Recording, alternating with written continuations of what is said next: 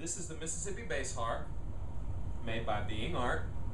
It's based upon the doson'goni, which is the hunter's harp from Mali, West Africa. Traditionally, the instrument would be made with a calabash gourd. As you can see, I've made it with a wooden box. It would have a high bridge, just like this one has. It would use gut strings. I've used weed eater wire. And it would have tension tuners, leather tension tuners on a wooden stick.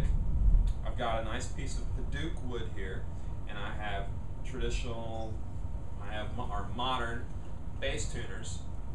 And then traditionally for African music, you always want to have a buzz sound. And traditionally they would have shells or beads or stones attached to the gourd. I've put my buzz system is a piece of flashing and some bottle caps that create the buzz sound. And Jason is going to play the Cajon, and we're just going to give a simple demonstration of what the instrument sounds like. I've also got the instrument amplified with just a regular 1/4-inch guitar cable. And so here's what it sounds like.